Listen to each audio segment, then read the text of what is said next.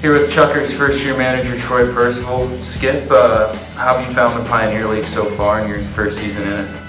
Surprisingly more competitive, more talented than what I anticipated. A lot of fun. You played in Boise during your minor league time. To clinch their first Northwest League championship last night in front of a near-capacity crowd at Memorial Stadium. Heroes galore in the 7-3 victory. Brandon Markowitz knocked home 2 runs, putting his club in front to stay there in the 4th inning.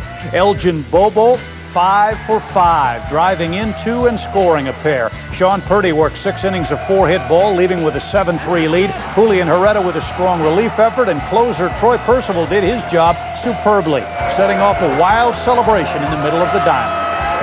Now, coming back to places like that as a manager, did you get that kind of excitement that you had again as a younger player?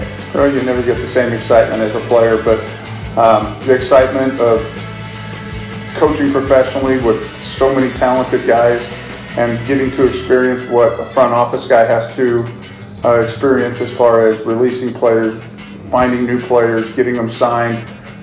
So there's a lot that goes into it.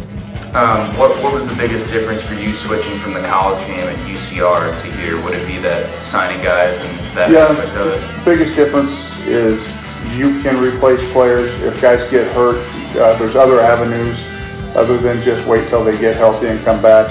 You know, the college routine, you have who you have, and that's where you're at for the year. And now you're obviously heavy pitching background. You've worked with the pitchers a little more extensively this year, but has it been fun to kind of get into that hitter's mindset at times too?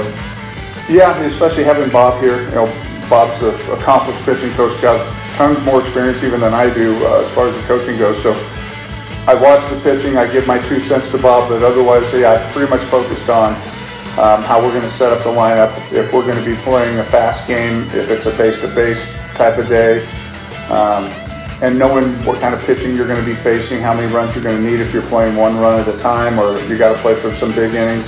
So that part's been fun. Thanks, Skip. You got it.